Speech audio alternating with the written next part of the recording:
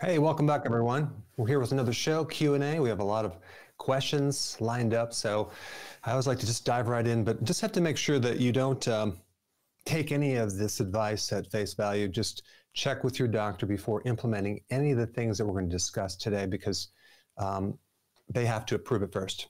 Okay, All right, well, let's dive right in. I'm going to tell you what we're going to discuss first, and that is that Terry told me that it's National Keto Day. So Well, it's about time they have a National Keto Day. I know, and if anyone deserves to erect a bronze statue for this day, it must be Dr. Berg. So we'll keep an eye out for that. But welcome everyone who has successfully changed their lives because of Dr. Berg's clean keto approach to stuff. So let's kick it right off with some social media stuff. We got a full green room too, which we'll get to. But let's start with Bonnie from YouTube. What are the fractional LDL particles, and how do they influence our LDL levels? Good question. Well, you got the small, dense fraction particle size, and then you have the large buoyant. So what determines each one is really the environment that you're in. Like if you have a lot of insulin resistance, you're going to get more of the small dense, which have the ability to penetrate deeply into the layer of the inside of your artery and create damage, whereas the large buoyant are not pathogenic. So really, if you take a look at those from the viewpoint of a risk factor for heart disease, there's something that's even more of a risk factor, and it's kind of a specialized test that you can get, and it's called, what is it called? It is called lipoprotein insulin resistance score. Lipoprotein. So basically they measure the insulin resistance on that lipoprotein itself, which is really interesting because out of all the risk factors, that would be at the top of the list. So that if you have that, then that just tells you you're not in good shape. So, you know, when you're evaluating all these biomarkers from your blood, fats, lipids, things like that, it's really important to get the whole picture. And I think a test that's going to really take over this field to create less confusion is called a metabolomic test, because that way you could look at the whole picture, which that lipoprotein insulin resistance is one of those biomarkers as well. So you can kind of really get a picture of what's happening, takes the person's diet, their genetic stuff, their medication, and really get a good picture. So you're treating the patient, not the specific biomarker itself. You know, we're not like, sometimes you go to a doctor and like, oh, you have high LDL, but they didn't look at these particle sizes and they treat you with statins. They're treating the biomarker, they're not treating the patient. I mean, if you went through an infection or you go through stress or you're postmenopausal, your LDLs can go up. So LDL is part of the healing phase. And so there's a lot more to know about it, and you don't have to be scared of it if it's high, because it could be just part of the healing process. Very good, Bonnie. I hope that helps you. Let's go on to ZZ from YouTube. I regularly get cramps in my hand and fingers. What could be causing this, doctor? Typically, the magnesium is what I would look at. It can also be potassium or other electrolytes. So, you know, you want to look at your diet. Are you having enough potassium? Are you having enough magnesium? I have videos on this. Or maybe you're not having enough sodium. Yeah, right. Sodium, low sodium can cause cramps as well. So that's another thing to look at. All right, very good. Scooby Doozy from YouTube. We were hoping to hear from you. Is it okay to follow keto and a low carb diet if you have arterial fibrillation, AFib, I guess? I don't know what else diet you would go on that would be better than that. You want to do the healthy version of the ketogenic diet, because the term keto really just means low carb. So it doesn't talk about ingredients. So we want the higher quality, healthy version. So you get all the nutrients and all the protective factors from the phytonutrients as well. But I think that would be a good thing to do. If you have atrial fib or any type of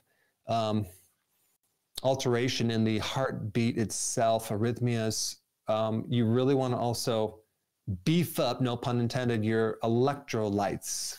So that's a really kind of a key factor there, because as soon as you run out of those, your electrical system could be out of balance. All right, very good. Jacqueline from YouTube. My mom is 75 and has severe hiatal hernia. From what I've learned, excuse me, from you, it could be caused by low stomach acid. Is it too late to treat her condition naturally? It's too late. I'm sorry. It's over. You can't. No, absolutely. It's not too late. I think you can do something about it. I would try. I always like to take the viewpoint of let's see if we can improve it to some degree. So start taking that stomach acid, do some of that acupressure stuff underneath the stomach, so you can kind of manipulate the congestion in the lower part of the stomach. So maybe that can help as well. Okay, very good. Rumble's chiming in this morning. In this case, the listener's name or his handle is Rumble8827, and he's from Rumble. So thank you, Rumble8827. And he says he's been listening to you for a long time and passing along good information to my friends and relatives and customers. We all appreciate your efforts to help people from all over the world. Thank you. And that's coming from Rumble. So thank you, the burgeoning Rumble audience, for chiming in. And we love to hear questions from you as well. And to that end, here's Bike51 from Rumble. I'm 72 and want to lose some weight. I take many of your supplements and I'm in pretty good health. I do take Synthoid 88. Am I too old to go on keto and IF? And as you said before, absolutely no hope for you. Go ahead, Doc. Yeah, I think you're too old for keto, because keto is only for people under the age of 70. No, it's actually, I think it'd be very helpful. I would try it. I think it might help you. All right, very good. Hand slipped off the button. Why don't we acknowledge people and where they're coming from this morning? And by the way, we're proud to have a listener from South Africa. We'll have him on. He's waiting patiently in the green room. And beyond him in Montreal, we have another nice gentleman from there. We'd like to say a good morning and happy Keto Day to all, to our viewers joining us this morning from the UK, Canada, Mexico, Albania, Palestine, New Zealand, Portugal, Peru, Ireland, Chile, Aruba, Finland, St. Lucia, thank you, Terry, for doing that phonetically for me, Nigeria, Croatia, Thailand, the Czech Republic, Scotland, Sweden, Poland, the Dominican Republic, Greece, Egypt, Trinidad and Tobago, the Netherlands, the Congo Republic, Romania, Mozambique, Turkey, Argentina, the United Arab Emirates, Bermuda, Israel, Denmark, France, Australia, Oman, India, Cyprus, Pakistan, Calcutta, Tasmania, Brunei, China, Eritrea, Nepal, Iran, Jordan, Bosnia, and Herzegovina. Don't want to forget that second part. Dubai, Ethiopia, Morocco, Germany, Ghana, the Virgin Islands, Uzbekistan, Qatar, Switzerland, Slovakia, Kashmir, Norway, Zambia, been there, Sri Lanka, Colombia, Belgium, the Bahamas, South Korea, drum roll, and all across these United States. So thanks so much for everyone, and Happy New Year. 2024 is going to be great, I'm sure, around the globe for health and so on. Okay, Darlene from YouTube, what are the most common causes of bone loss? You see this as someone ages, especially like postmenopausal, because of the shift of certain hormones like estrogen too. It can also occur from a higher level of cortisol, because cortisol tends to eat up proteins as well. One of the side effects of synthetic cortisol, like prednisone, is bone loss. So to get osteoporosis, it's not a minor thing. It's something major. You have to kind of find out from the person's history what is going on. And so you can bring it back, but you have to look at all these factors: diet, the micronutrients. It's not just about calcium. Calcium is involved, but it's not the big thing. Vitamin D is involved, but it's not the major thing in osteoporosis. Osteomalacia, yes. Rickets, yes. So all these things you have to look at, and I think estrogen and cortisol have a big impact on your bones, and also a loss of vitamin K2. All right, very good. Thank you, Doc. And thank you for spending all your time coming up with these great questions. And here's the first one for today. Okay. In which tissue does the autoimmune function? All right, so I'm going to rephrase this question because Somehow this got mixed in translation, okay? Uh-oh. In what tissue does autoimmune diseases begin in your body? Okay, what tissue does the autoimmune diseases start in your body? Okay, I am going to, by default, blame Terry for that, even though it may be my boo-boo. But he's going to go on the record as screwing up that question as far as I'm concerned. All right, let's go back to social media. This time, Darling from YouTube. What are the most common causes of bone loss? Yeah, I think we just covered that one, if I'm not mistaken, but we can talk about it again if you want. Well, then it sounds like it's likely that was definitely my fault, the way I'm botching things. Linda from Facebook, if a food is too high in carbs, like oatmeal, would adding, psyllium husk powder bring down the carb count so as to remain in ketosis? Maybe a little bit. I mean, sometimes you can add various things like fat, especially to buffer this spike in insulin. It really depends on the type of carbohydrate you're using and also the type of fat and the person as well. I mean, it's kind of an individual thing. I would not try to recommend start adding things to try to buffer it. I would just kind of avoid some of these grains. But yeah, it really depends on a lot of factors and the type of fiber. But the psyllium seed, yeah, I don't know. I don't know if that would do too much or not. Okay, and a shout out, let's add to our list from our viewers in Guyana, the Philippines, Jamaica, South Africa, and Spain. And again, we've got a guest from South Africa, but there's someone else down there that is chiming in. So I think that's terrific. Let's see. Here's one, Natasha, and this time from Facebook. What are your thoughts on the best diet for a toddler with autism? That's a challenge. Boy, I would highly recommend to do what we recommend for everyone else. Just omit the intermittent fasting, because you're dealing with brain inflammation, and you want to provide some of the key nutrients. I mean, Steve, have you ever seen what some of these kids are unfortunately eating? I mean, it's just, they have the Happy Meal, which is this seed oils and processed food. And then you have, in the grocery stores, all these little kids are eating just pure synthetic food. It's not even sugar and starches. It's like a synthetic version of the starches, the sugars, and the oils. So it's, there's a couple things with autism related to, sulforaphane. Apparently it helps autism. So that's like in broccoli sprouts. So you can do that. Try to get your child on the whole foods, okay? Whole foods. Nothing refined, nothing with a long shelf life, nothing in a box, nothing in a can. Just like real food, whole food. That would be something I would do. Yeah, when I was, they've been at that for a long time. When I was a kid and the rest of my generation, Wonder Bread, the white Wonder Bread, helps build strong bodies 12 ways. No, I don't know how that really? That was the slogan.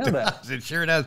Luckily, we didn't eat much as kids, and we were running around the block constantly, so we probably burn off all those autism-causing nutrients, quote unquote. But anyway, they've been at that for some time. So tricks are for Steve, kids. It's funny because you can, you have these sugars, the bad sugars, and you also have the starches, and then you have the oils.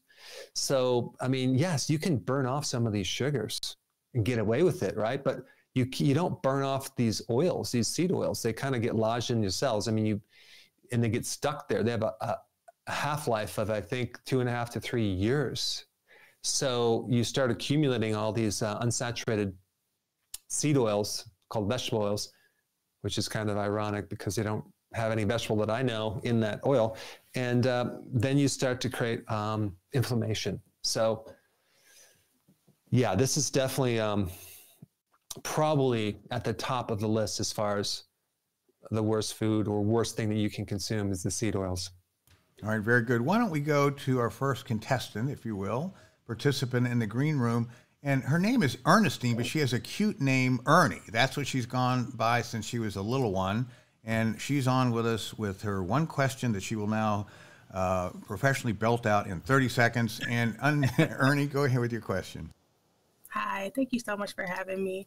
My main question is that I have a lymph node on the right side of my neck that has been swollen for over 2 years, and I did have it biopsied. And they said that it was nothing that was concerning, but it bothers me, and I do feel a little feverish on that side. So I was wondering if you had any like recommendations. Is it on the right side? On the right. Mm-hmm. Are you doing keto yet or no? No, not yet. Okay, so, I've seen this in practice, and, you try to do research and you really can't find anything about it. I have noticed a higher correlation with liver congestion and the right side of the lymphatic system more congested than the left, because I don't know if you know this, but a really big part of the liver is the immune system. In fact, it has these cells called the Kupffer cells, which are immune cells. They're like little lymphatic tissue inside your liver. When that backs up, it can go right up to that chain up to underneath your neck there. So what I would do if I were you is I would get on this thing. It's called Healthy Keto Plan. I would get on that. You could probably find it on my website. Start cleaning out your liver, start eating healthy foods, and just see if that doesn't just disappear. So that way you're not like treating it directly like some weird thing. I think it's connected to something a little bit bigger. Okay, got it. Thank you. You're welcome. Wow, thank you for being the absolute best contestant for the day so far. Ernie, you set a great standard, and we hope that helps. And any of those folks that come on with us from social media or from our television cameras, if you will, we'd love to hear back from you and see if some of these suggestions helped you improve your various conditions. So thank you again, Ernie, for a succinct call. Let's go back to, the first quiz question of the day. The audience, now brilliant, leapt right on it. And it asked, in what tissue does the autoimmune disease, is that what you corrected it to, Doc, function begin, and where in our bodies? Once again, Terry's fault.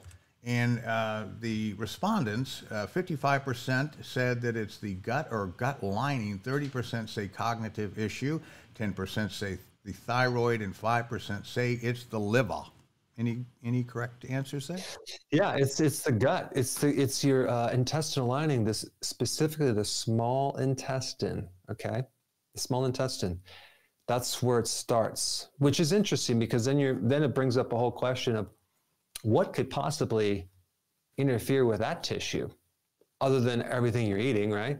And then you have, okay, well, out of all those foods, what is the most damaging to that lining, the mucosal lining of your intestine, right? So then you get into all this information that's very, very relevant to autoimmune diseases, especially when you do history. I think it's kind of like a perfect storm. You have several things occur, and then you develop this autoimmune disease. And so, yeah, autoimmune diseases are higher right now than heart disease and cancer, and just like sky high, it's inflammatory conditions, and so there's things that we're eating, and this trend started in the 70s and 80s. Okay, so that might give you a clue, but you'll have to stay tuned for more videos on the entire story. I want to do a whole complete video on it.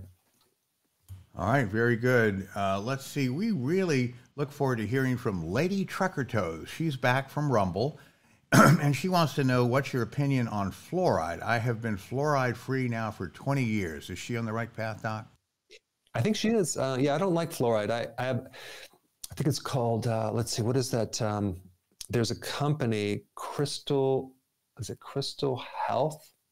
Crystal water filters. I can't remember, but I did recommend it at one time. But they have a water filter, a pitcher, a whole house one as well. But you can get this pitcher for $39 to filter out specifically fluoride, which I do not like in the tap water because it affects your skin, affects your thyroid.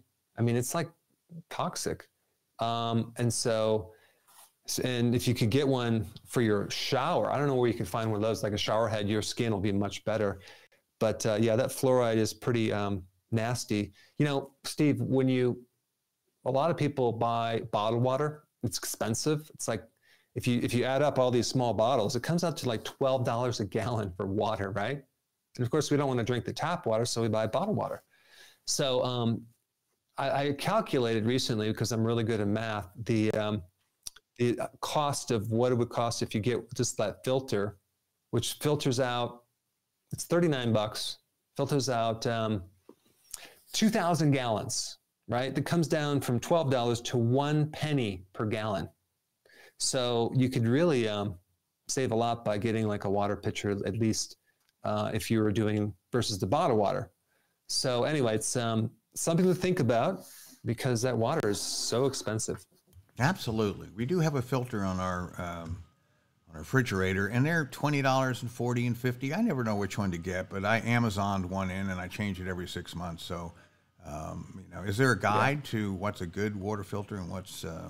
There's that company. I'm not affiliated, but it's called Crystal something. I'll find it and I'll put a link down below. I have it in one of my videos. If you type Dr. Berg water filter, you'll probably find it. It's Crystal something, I think.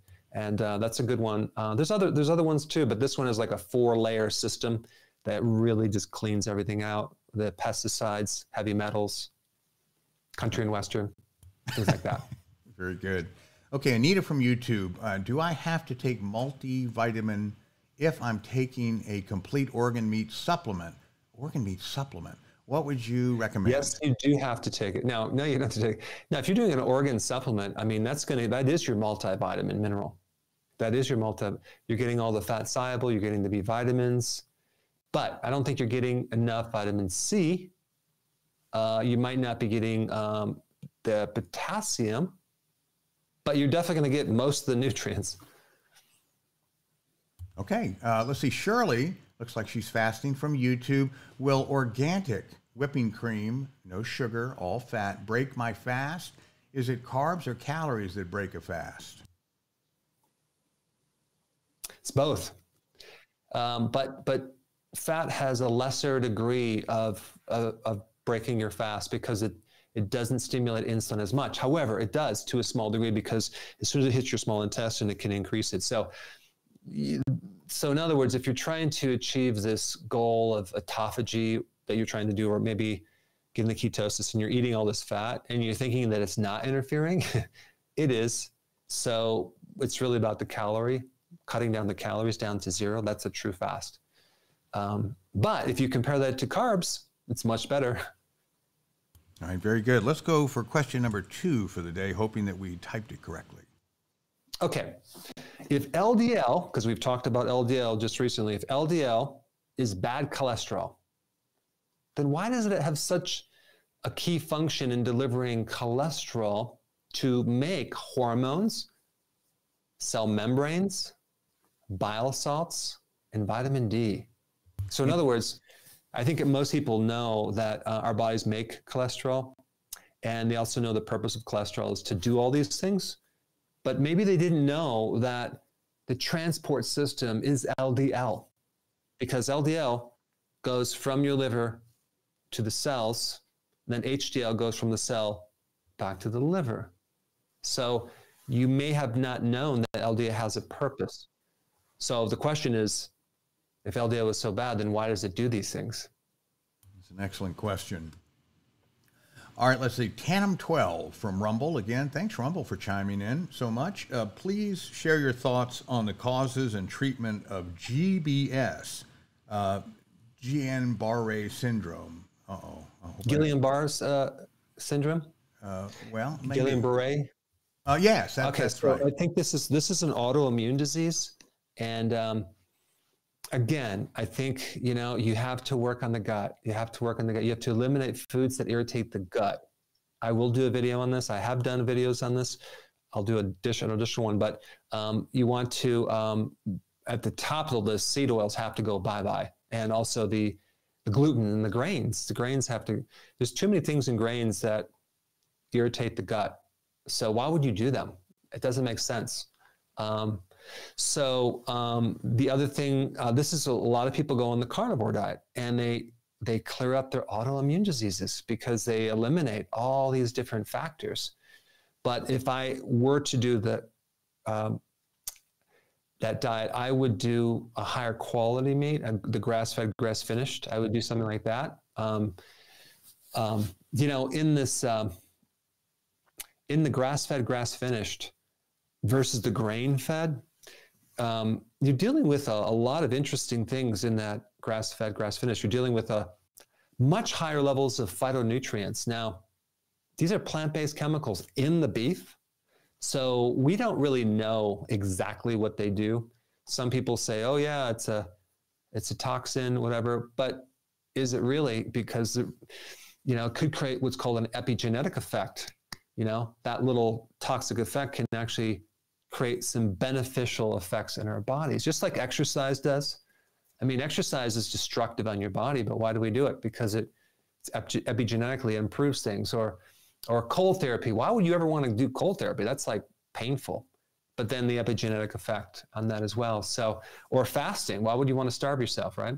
So all these things, especially with the phytonutrients, we don't know the effects that they create right now. We may find, just like when we found that vitamin B1, we need a B1, or else you're going to get beriberi or some other nutrient, vitamin C or scurvy.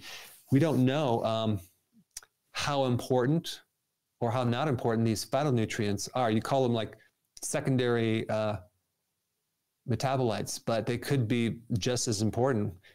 Time will tell once the research goes, but the point is that it does help the animal for health, and it could help us as well. So why not step it up and do a higher quality grass-fed type food? All right. Jack from Rumble, once again, what is your opinion on urolithin A supplements, which apparently revitalizes the mitochondria? You heard of that?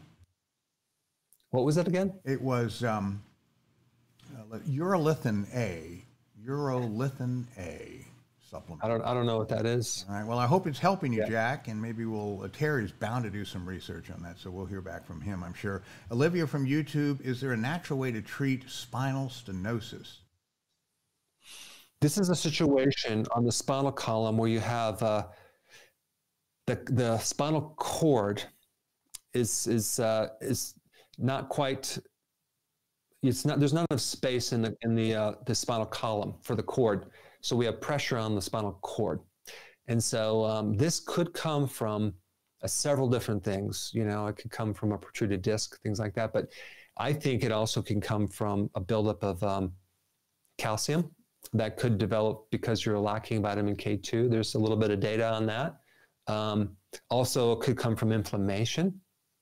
So the way I would address this is I would just, instead of trying to treat it, I would really check with the person to make sure that their diet is right, so there's not a lot of inflammation. Make sure they have enough vitamin K2, and then see if it doesn't go away.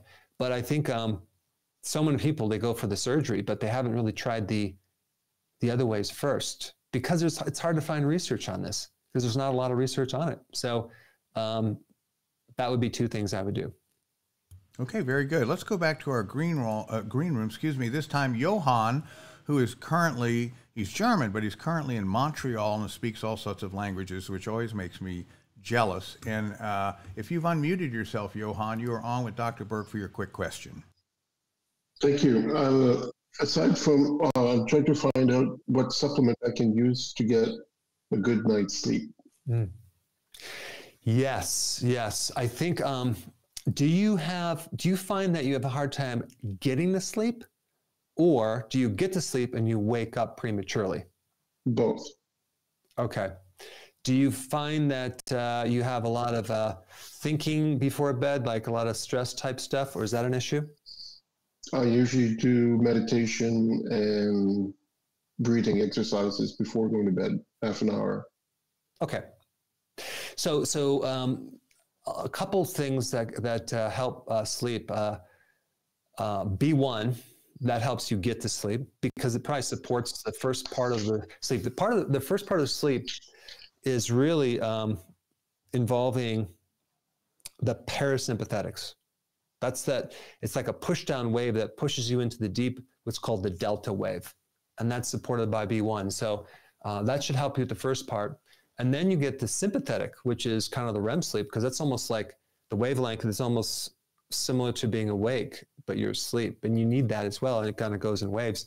So that could be supported with vitamin D and even a little calcium. So, so you might want to try some vitamin D, like 10,000 IUs right before bed, and a little calcium. Sometimes a little zinc does help your sleep as well. But that's what comes to mind right off the bat. There's other things you can do, but those are good. I've also found that people do a probiotic before bed helps. I also find the person who does more salt right before bed tends to sleep better as well. The sodium helps calm down that flight or fight mechanism. So, I mean, you could do it right before bed, or you could just take more salt during the day. If you is your urination waking you up too, or no? On occasion, if I'm a light sleeper, then I'll get up 2-3 times. Yeah. And so for that's a classic insulin resistance. So you just want to get on the keto and the intermittent fasting and do that for a period of time until that completely clears up. It takes more time for that. Some people sleep much better if their meal and the last meal of the day is like maybe an early dinner, like maybe at 4, and then they don't eat anything after that. That usually will help sleeping as well, because they don't have that food sitting on their stomach. I also find if I don't do some type of vigorous exercise, my sleep isn't that quality too. So something that actually gets your body to use up that energy is also important too. Thank you. You're welcome.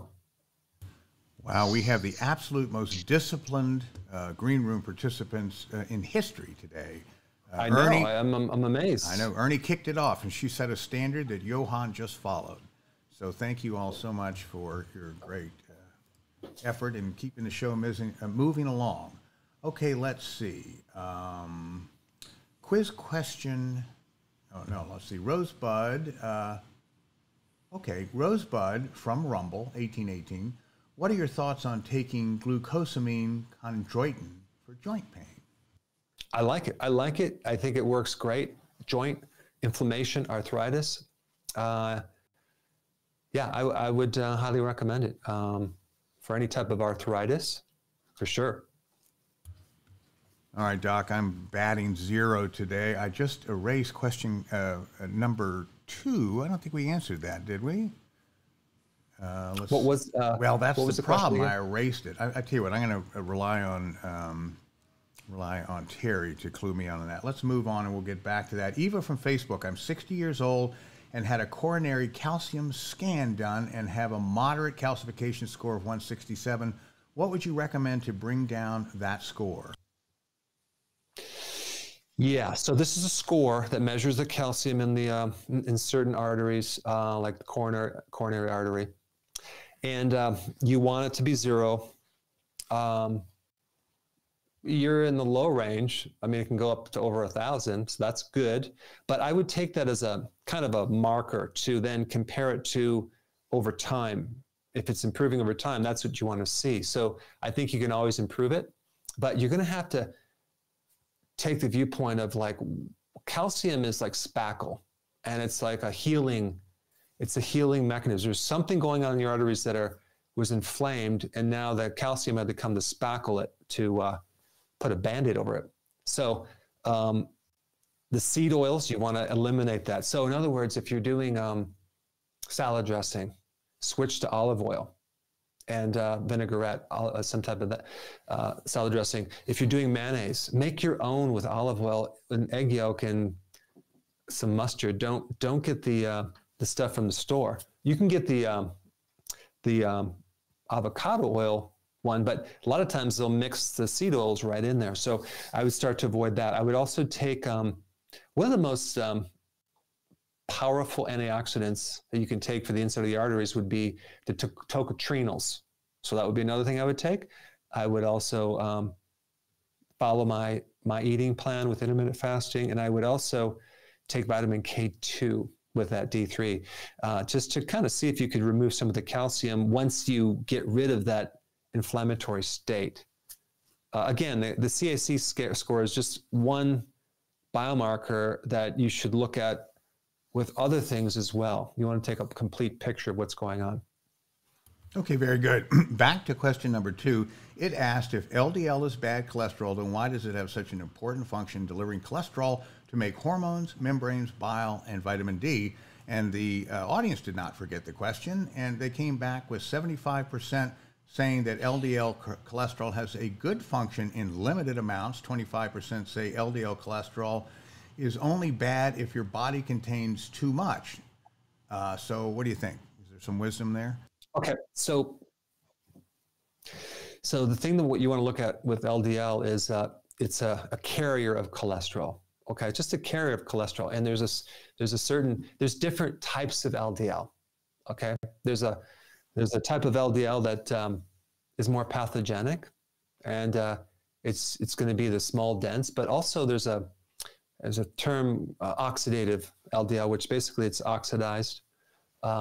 I don't want to add more confusion, but just realize that there's a pathogenic bad type of LDL that occurs when you have insulin resistance. So really, when you're looking at LDL, you really want to realize that it's not going to be a problem as long as you don't have insulin resistance. So if you have insulin resistance, you're going to have a problem with LDL. That's really the bottom line. So that relates to, well, then what is insulin resistance? Well, that's a situation. It's a protective mechanism where your body is trying to protect against excess insulin because there's excess sugars and starches and things like that, and junk food. So you'd want to limit that. And this is what we've been talking about for the last 20 years. So get the junk out of the trunk, get rid of the breads, pasta, cereal, crackers, biscuits, waffles, pancakes, muffins, sodas, juice, and you'll find that you'll be in healthy shape. Okay, let's see. Patty from YouTube, I've been adjusting to eating just 2 meals a day, but find I'm now getting regular headaches. Will they eventually go away as I make this plan more of a regular routine? Yeah, it will. And I think I would just add that sea salt. I think you're just needing sea salt. You know, I consume a lot of salt, and I find I just do so much better with more salt. So especially if you're doing like one meal a day, and people just like they may salt their food, but I salt everything, and I actually take salt in my electrolyte. I take my electrolyte powder in the morning with lemon juice, and I dump some sea salt in there, dissolve it, slug it down. I think your headaches will go right away if you did that right now. All right, very good. Quiz question number 3, and here it is, Doc. Okay. How does exposing your body to cold trigger fat burning? How could it possibly do that? Very hopeful stuff, although it's chilly. Let's see. Eva. Okay, let's see. Kanika, we did that. Diane from Facebook, I'm trying to do keto. Is it beneficial to drink ketones that put me in ketosis in 30 minutes? That's interesting. I would only do that if you have a lot of extra money on your hand, and you also have, you want to maybe use it to get more energy with exercise. But there is no way that's going to help your weight loss, because your body's just going to be using that as fuel instead of your own fat. And so I think it does have some beneficial effects for people with Alzheimer's, dementia, things like that, because it drives the ketones right to the brain and maybe exercise. But other than that, I wouldn't waste your money. Very good. Let's go back once again to keep up with things to the green room. And why don't we go to South Africa this time, to Zwilaka. Okay. And Zwilaki, let's see, can you hear us? His picture's frozen. Can you hear us, sir? I see he's muted too. Oh, good. So can you unmute yourself, sir? And if we can hear you, we'll go with your conversation instead of your picture. All right, let's hope that he can get reconnected or whatever. And let's see, why don't we go to Max? Max, are you ready to go on the air and follow suit with everyone else that kept things so succinct? And let's see, go ahead and talk to me, sir. Oh, yes, we sure can. Hang on a second. I'll get you up on the big screen. There you are. Go ahead with your question, sir. Hi, doctor. So I have a history of higher bilirubin, around 1.8, and was higher cholesterol. So they put me on a statin, and my ALTs started going up. And I also done MRI. Nothing was found really. It was that the gallbladder was a little bit enlarged. And I do exercise regularly. I do hot sauna, cold plunge, and I feel a little bit sleepy also. So that's about it. So basically the problem is you have higher liver enzymes, and you're also taking a statin, right? Yes, and ALT only went up when I started taking the statins. My ALT was fine. My cholesterol, bilirubin was higher prior to taking statins, and therefore they put in the statins, so 5 milligram rosuvastatin. Yeah. Yeah, I totally understand. Like, I just have to first say, I can't tell you not to come off the medication, but I will say that those statins block the enzyme for cholesterol. Now, I mean, there's a higher risk now of developing muscle problems, everything related to your muscles, and liver problems too. That's why the enzymes went up. So instead of, I don't know, my thought is maybe you want to get with your doctor and say, hey, instead of like treating the cholesterol, can't we do this another way through diet? Can't we do this through exercise? Maybe you take niacin, which is one of the best natural remedies for high cholesterol. And the other question is, is it really a genetic problem or not? If it's not, then why are you putting on the medication? The other key thing with all statins, if you're not, I don't know if you're taking coenzyme Q10, but hopefully he puts you on that, because that's the one that really tanks down there. And you need this coenzyme Q10 in your mitochondria for the transportation of those electrons through there. And if you don't have that, boy, you can have fatigue big time. You can have all sorts of mitochondrial damage. So I'm not a fan of statins, as you can tell, because it's like you're treating one biomarker. Like, what about why don't you treat the patient? Why don't you find out why the cholesterol is high?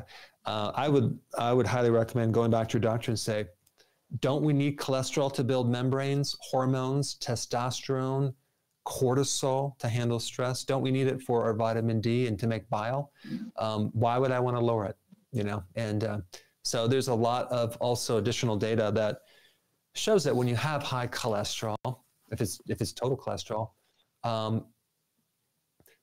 you're not at risk for heart problems.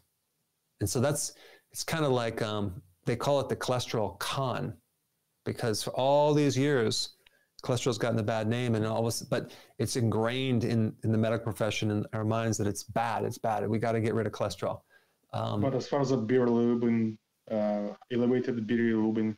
Bilirubin, okay, bilirubin. That's a little bit different. That's not cholesterol. That is the byproduct of your red blood cells. So that's usually something going on with the liver. So you'd want to support the liver and do things to help the liver.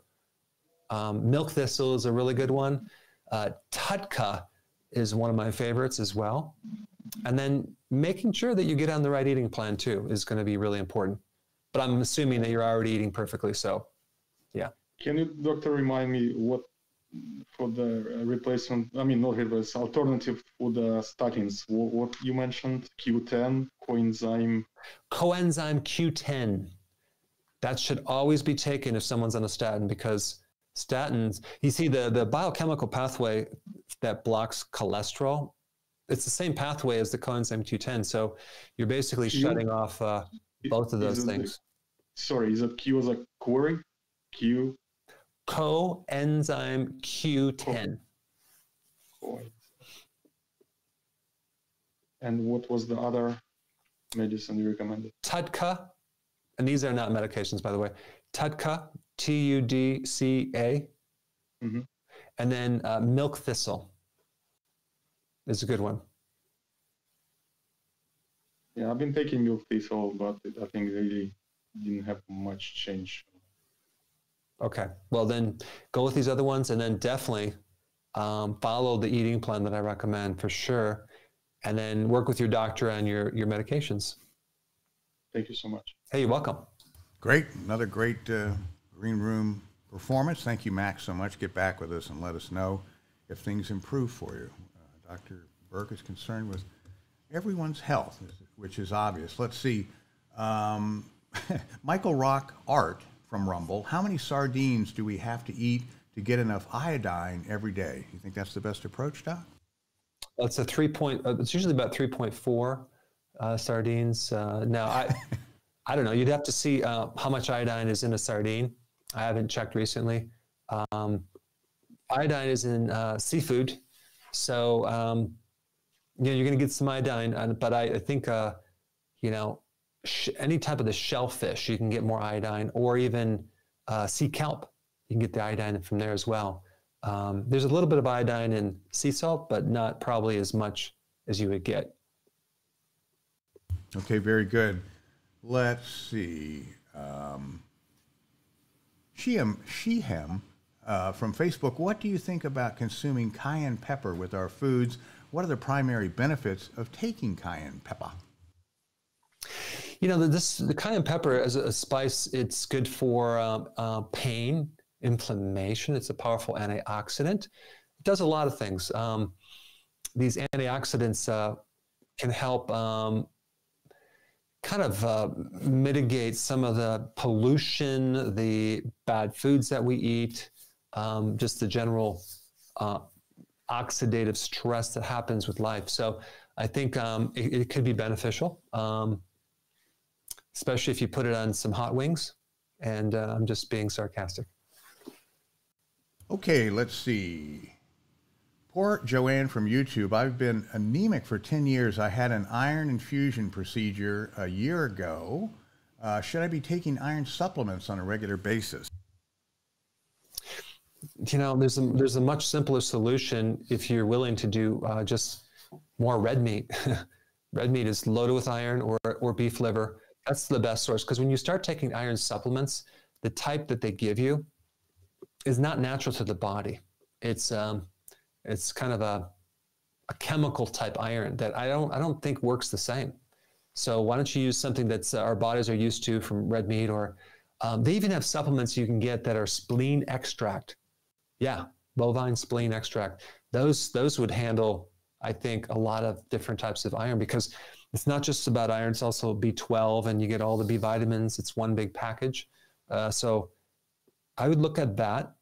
And the other thing that could interfere with your absorption of iron is that you might need more vitamin C, or you might need more stomach acid. So don't forget about that, because if your stomach's too alkaline, you won't be able to absorb as much iron or even B12. So you'll find that usually if someone's stomach is not acid enough, they'll usually have heartburn or GERD. Okay, very good. Question number 3. Interesting, said, how does exposing the body to cold trigger fat burning? And 60% of our respondents say the cold activates brown fat cells. 25% say it forces the body to work harder to maintain a consistent core temperature. And 15% say the cold activates our mitochondria. I think everyone's right. When the body has this really kind of stabilizing message. You must keep the temperature at 98.6. Because it's like a survival thing, right? Because as soon as your temperature gets too cold, boy, that can really throw off a lot of physiology. So your body works really hard to generate heat when it gets cold. And brown fat, the reason why you have brown fat, or the reason why it's brown, is the concentrated mitochondria in that fat is like massive. So that's where you have so much mitochondria. And so what this does when you activate cold is the whole thing, it switches to generating heat directly. It doesn't even your mitochondria don't even make ATP. It just makes heat. Bam, bam, all this heat. And so you're wasting a tremendous amount of calories. And that brown fat will also trigger other fat on your body and use that as fuel to generate heat. And it can actually reach out and use your glucose too. So it's like this incredible energy hog. So if you're trying to lose weight and you want to lose an extra several hundred calories of calories just to burn those up, you can start thinking about cold therapies. And it doesn't have to be like a cold immersion. It could be cold showers. It could be going out in the cold and doing cold sports, ice skating, a snowball fight, Steve, you can do that. So all these, cold, it's like, you're not doing anything. You're just changing the environment you're in, not even necessarily exercising, and the body will start burning fat. Isn't that cool? It is. But snowball fights, I cry like a toddler when they smack me right in the eye. Just awful. You don't want to do that, Steve. That might be therapeutic. Okay, here's an interesting factoid, or question, really. And go ahead, Doc. Okay, which country has a 94.5% obesity and overweight population rate? Ouch. Back in the 50s and 60s, it was look at the skinny girl, or look at the skinny guy, and everybody wanted to build up muscles so they didn't have a caved-in chest. Boy, has that changed. So, well, this particular country is the fattest country in the world. So let's see if you can come up with that. All right, let's see. Why don't we go to Sans Mom from Rumble again. Thank you, Rumble. My husband and I have been on carnivore keto for the last 10 months. What can we do additionally to flush out any damage to the arteries we may have caused prior to this major change in our eating? Can you do anything about that, Doc? Well, as far as flushing out, I think you want to think about your body has certain enzymes that help detoxify chemicals and poisons, right? And so those are called phase 1, phase 2 detoxification enzymes.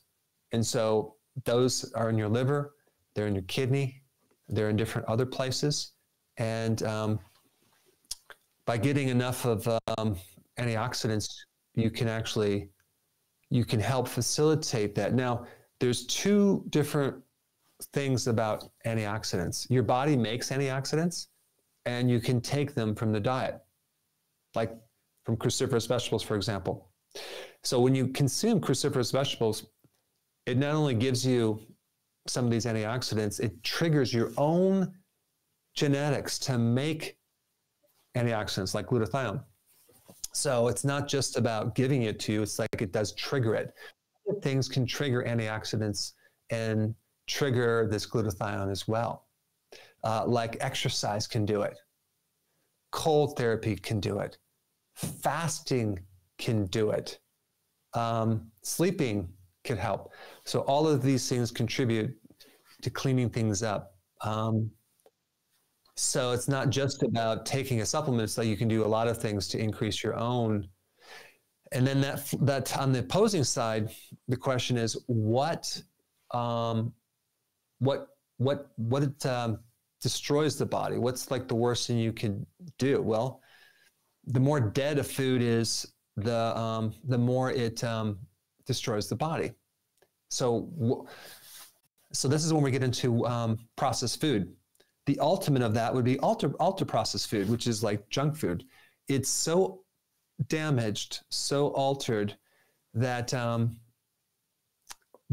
just giving you guys the next question, but basically I'm going to give it to you now since you brought it up. So the definition of process means so altered to the point where it doesn't resemble nature anymore.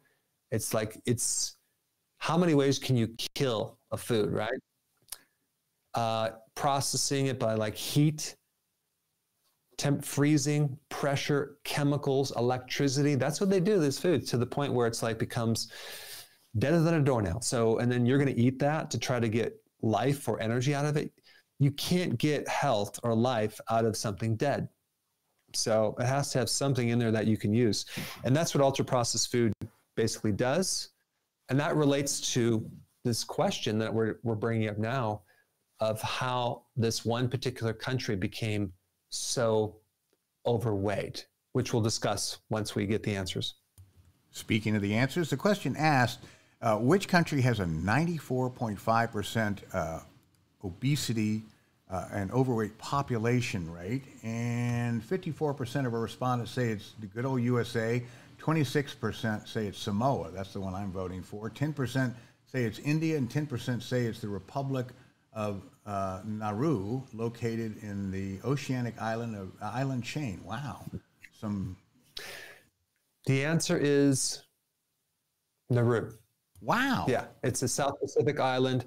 Its population 11,000, not too big, but they had this huge boom of selling phosphate, which is a natural element that they had on their island, and they got really wealthy fast, and then they depleted all of this mineral, and then they went to a severe poverty situation where they 100% of the food is imported. You can't even use the land to grow anything. You can't even fish because 40% of the local place is polluted.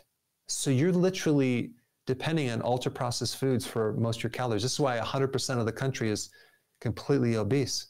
I mean, what's interesting is you have this push to, we need to feed the world because they're starving. But are you going to feed them ultra-processed foods? Is that what we need to do, is make more of those lab foods, artificial foods, fake foods, to then solve world hunger? So it's interesting that you're eating this cheap food, but you become obese from it. Almost 100% of the population in that.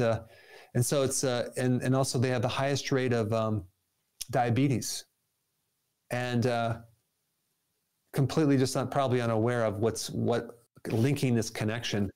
But so yeah, you're eating dead food. It's just gonna rebound and destroy your body, unfortunately.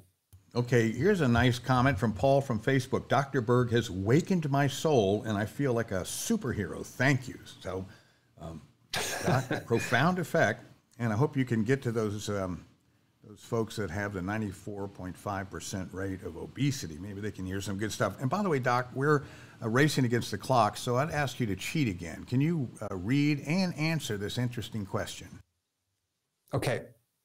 What does the word processed mean in ultra-processed food? And of course, I just defined it, but processed means altered, changed, modified to the point where it no longer resembles the original food. It's killing the food off, sterilizing it to the point where it's so dead. I mean, I don't even know what would be worse than ultra-processed food. And unfortunately, 83% of all the calories in the grocery store are ultra-processed foods.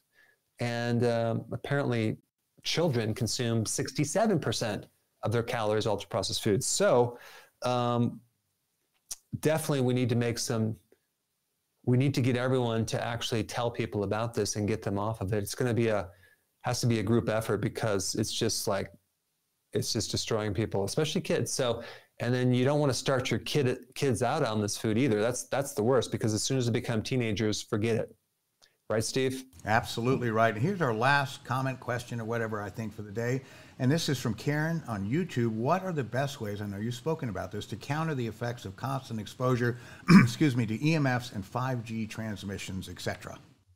Yeah, you might want to get a cell phone that's not a 5G, or I think I would start with your, using this thing at a distance, not right here.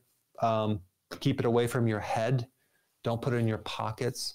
I would also, with your computer, has to be far away from you. I have an EMF tester, and I measured, I was just bathing myself all day long in this EMF until I started measuring. I'm like, wow, it's all over the place. So it's like the next smoking. It's the cigarette. It's going to create problems. So you want to minimize the damage. Anywhere where you have this electro fields or magnetic fields. So you can get it's called a tri-field. I like the tri-field one. It's really easy to look at. And you can basically take and measure and just see how bad things are around your environment. But on that note, thanks for sticking around this long. I appreciate your attention. I will see you next week, same time. And also I got some really interesting videos coming up I think you'll enjoy.